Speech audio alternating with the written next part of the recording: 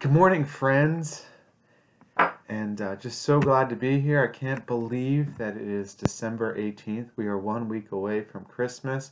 This is week 4 of Advent, the week of love. I just can't believe that we are here already. It seems like this year we have blinked and it has flown by. I'm not sure how you feel, but that's how I'm feeling at this moment.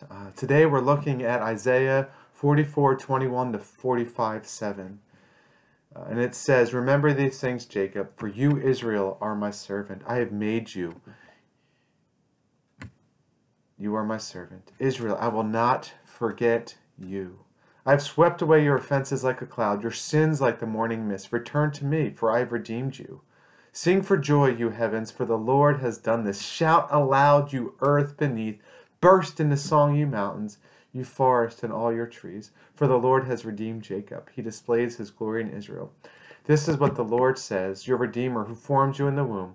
I am the Lord, the maker of all things, who stretches out the heavens, who spreads out the earth by it myself, who foils the signs of false prophets, and who makes fools of diviners, who overthrows the learning of the wise and turns it into nonsense, who carries out the words of his servants and fulfills the predictions of his messengers, who says of Jerusalem, it shall be inhabited, of the towns of Judah, they shall be rebuilt, and of their ruins, I will restore them, who says to the watery deep, be dry, and I will dry up your streams, who says of Cyrus, he is my shepherd and will accomplish all that I please. He will say of Jerusalem, let it be rebuilt, and of the temple, let its foundations be laid. This is what the Lord says to his anointed, Cyrus, whose right hand I take hold of, to subdue nations before him, and to strip kings of their armor, to open doors before him, so that gates will not be shut. I will go before you, and will level the mountains. I will break down gates of bronze, and cut through bars of iron. I will give you hidden treasures, riches stored in secret places, so that you may know that I am the Lord, the God of Israel, who summoned you by name. For the sake of Jacob, my servant, of Israel, my chosen, I summon you by name and bestow on you a title of honor. Though you do not acknowledge me, I am the Lord, and there is no other. Apart from me, there is no God. I will strengthen you, though you have not acknowledged me, so that from the rising of the sun to the place of its setting, people may know that there is none besides me. I am the Lord, and there is no other. I form the light and create darkness. I bring prosperity and create disaster. I, the Lord, do all these things." Let's pray. God, we thank you for these words, God, and I pray that you would speak truth into our hearts today, God. Allow us to hear what we need to hear today, God. You know what we need in this moment, God. And I just pray that we would hear it, Lord, that we would hear your voice whispering in us, God, that we would feel your spirit moving in us, God. Lord, and we pray this all in Jesus' name. Amen. So I wanted to share this story. I don't remember the first time I heard it, but it's a great story about my father-in-law, John, and my brother-in-law, Brian. Years and years ago, I don't remember how old Brian was, but they were driving home either from Ohio or Pittsburgh from spending time with family. And it was just the two of them. My father-in-law had a conversion van. You guys remember those? They were really popular in like the 80s and 90s, I think, maybe before that. But he loved it. The two of them were driving in it. And so he stops at a rest stop, you know, because it's a long drive. And you're the only one. He's the only one that can drive. So he tries to get Brian up, but he doesn't get up. If you don't know, my wife's family has the gift of sleeping. I'm very jealous because they can sleep anywhere, anytime, and can sleep and sleep and sleep. And so he stays asleep in the car. John goes in, comes out, and just heads on the road again. He arrives at home and tries to get Brian up, again, to help unload everything. You know, I think they had golf clubs because they probably were golfing, but doesn't see Brian get up. He doesn't help. Finally goes inside, and his wife, Shirley, asks him if he knows where Brian is. And he said asleep in the car. He's just not helping bring anything in. He just won't get up. But she breaks the news to him that he's not in the car, that he's not in the conversion van. He's at the rest stop. He must have woken up when he was at the rest stop and wandered in. John left him without realizing. John didn't look behind him. He didn't think about it. He thought Brian was still sleeping in the back. So Brian was basically alone at this rest stop. It's well before the time of cell phones where John could have gotten a text and could have headed back. He had to spend hours on that road going back and forth to that rest stop once again. But I'm wondering if Brian must have felt forgotten in that moment. I mean, who knows what was going through his head at such a young age, being there by himself. Can anyone relate to Brian? Were you ever forgotten in this life? You know, left somewhere? You can share your stories with me or each other later. Or you can type them in the comments. But maybe they weren't physically forgotten. Maybe just left out. Have you ever felt forgotten? Forgotten by family, by friends, by loved ones, by coworkers or bosses? Maybe you just felt invisible. How about forgotten by God? Do you ever feel like God has forgotten about us here on earth? Like, where are you, God? How many times have you said that? Where are you, God? I know that I've said it. Just feeling like God has forgotten us, forgotten me. I mean, we look around at the world today and we wonder if God's left us at a rest stop. I mean, the world's crazy right now, right? The division, the hatred, the violence, the greed, poverty, hunger, people hungry for power, the sickness and disease, the climate change, and the list can go on and on and on. And it doesn't seem like it's going to get any better anytime soon. This past week, Mateo was sick, as most kids are getting sick this time of year. And I had to take him to urgent care Monday afternoon, early afternoon, like right afternoon. And, you know, we weren't sure what he had. I did a COVID test, came back negative. Just want to make sure it wasn't the flu, and really wanted to get that honored doctor's note so he can get an excused absence from school. So I go to the urgent care, and it is slow on Monday. It's not super busy, but probably short staffed like so many other places. So we were there all together for 2.5 hours. And so therefore, there was no way I was getting out in time to pick up the other two from school.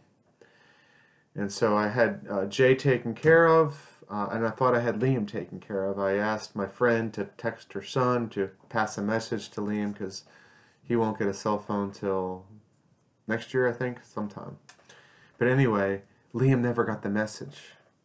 And I finally got a phone call from the school. Liam was frantic. He was upset. He thought that I forgot him or something bad happened to me. But he just didn't get that message. And it made me think about, maybe that's us. Maybe we don't get that message from God, that God hasn't forgotten us. You know, even though it may feel like it, even though the world looks like it's going to crap, God has not forgotten us. This section of scripture that I read from Isaiah 44, verse 21, it starts with this. Remember these things, Jacob, for you, Israel, are my servant. I have made you. You are my servant, Israel. I will not forget you. I will not forget you. Let those words sink in for a moment. God created us. God could never forget us. God formed us. God knows us. God does not forget you. God has not forgotten us. God is with us always and forever. The people in Isaiah's time needed to be reminded of this, and those who would hear it later while in Babylonian exile and captivity needed to hear this, waiting for God. And I think we need to be hearing it as well. They were waiting. You know, we celebrate right now the season of Advent. There's these 4 weeks leading up to Christmas. It's a season of waiting and eager expectation. We're waiting for God to act. We're waiting like the people in Isaiah's time. We're waiting for the time where Jesus will come and make all things new. Amen? We're waiting for a time where Jesus will come and set all things right. But it is a time of waiting.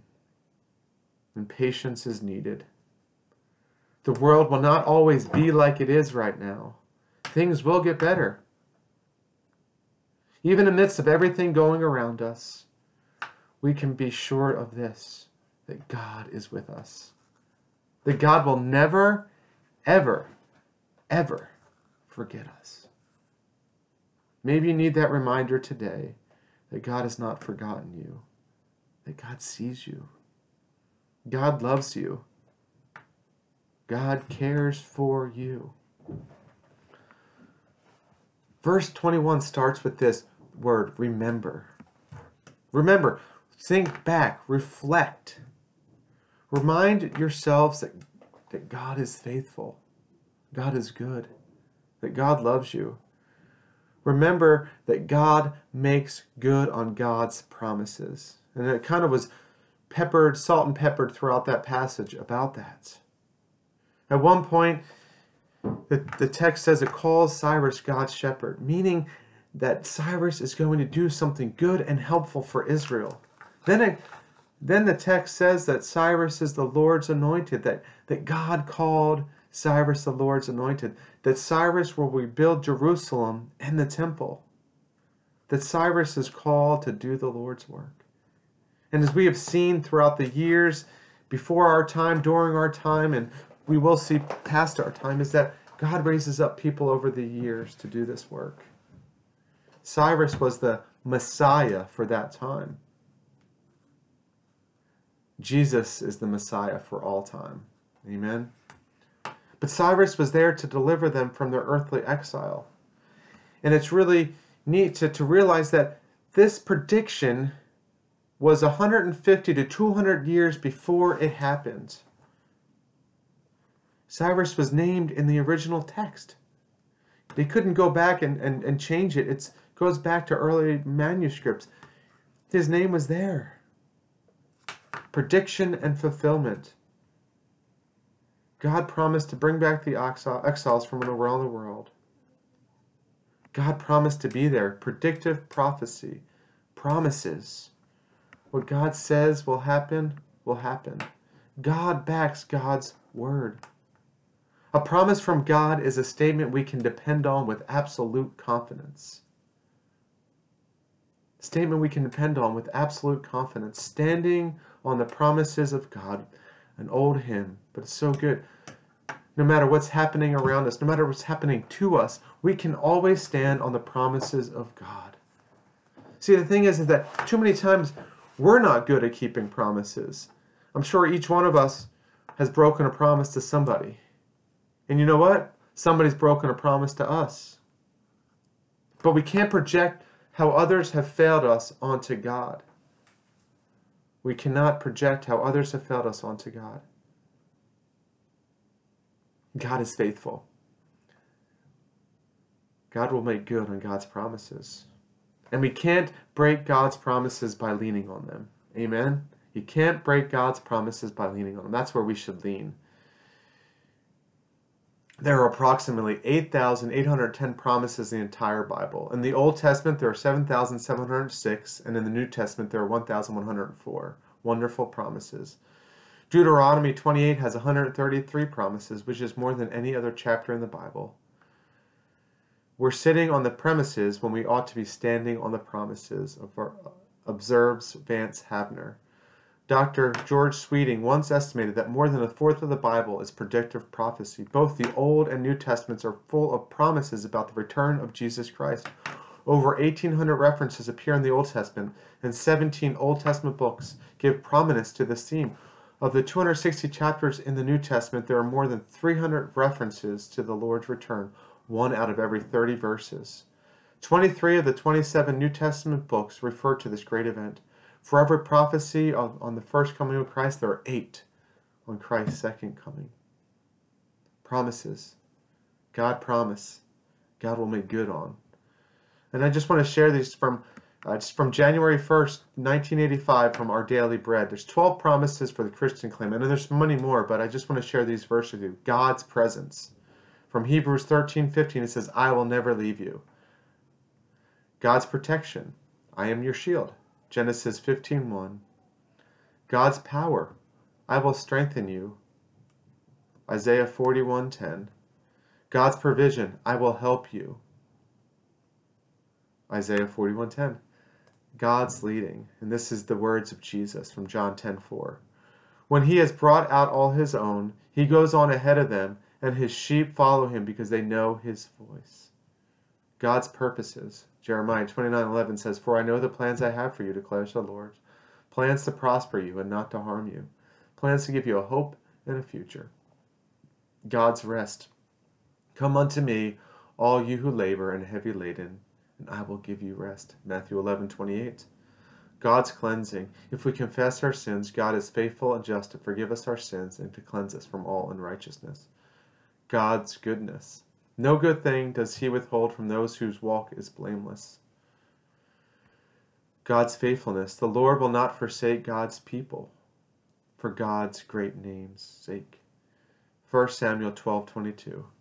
God's guidance. The meek will God guide. Psalm 25:9. God's wise plan. All things work together for good to them that love God. Romans 8:28. So when have you seen God fulfill a promise? I'm sure that all of us have seen it sometime in our lives. But we are also in a time between the promise and the fulfillment. We are really in that time. There is a time between a promise and a fulfillment. And that's where we are in our lives right now, in some respects. This is a part where we honor during Advent. That yes, Jesus will come. God has promised that and set all things right. But not yet. Promises of God give us hope. And I think many of us need that hope right now. So Jesus came to make a way for us. God provides a way through Cyrus. It's a temporary way. And God provides the way for Cyrus. If you go back to Isaiah 45, verses 1 and 2, it talks about how God will make sure that Cyrus has what Cyrus needs. That God will provide the way for the work. God will go before us to make a way. God provided a way when it seemed like there was no way for us, all throughout time. And we celebrate this every Christmas. We celebrate the way every Christmas, right? Jesus said in John 14:6, I am the way, the truth, and the life. No one comes to the Father except through me. Jesus is the way. Jesus came to provide the way, but also to be the way. I love these words from George Herbert in his hymn, which is the first line of the song too. Come, my way, my truth, my life. Such a way as gives us breath. Such a truth as ends all strife. Such a life as killeth death. And isn't that Jesus, right? Jesus gives us breath. Jesus will one day end all strife. And Jesus defeated all evil and death on the cross. Jesus, who is God, came to prepare a way for us. Yes, it means a way to God, a way for all people to live in relationship with God, both now and forever, a flourishing life here on earth and for eternity. Remember that the way that Jesus provided is more than just about eternal security. Jesus being the way isn't about just getting into heaven. That's not the only way that Jesus provided for us. Is it an important way? Yes.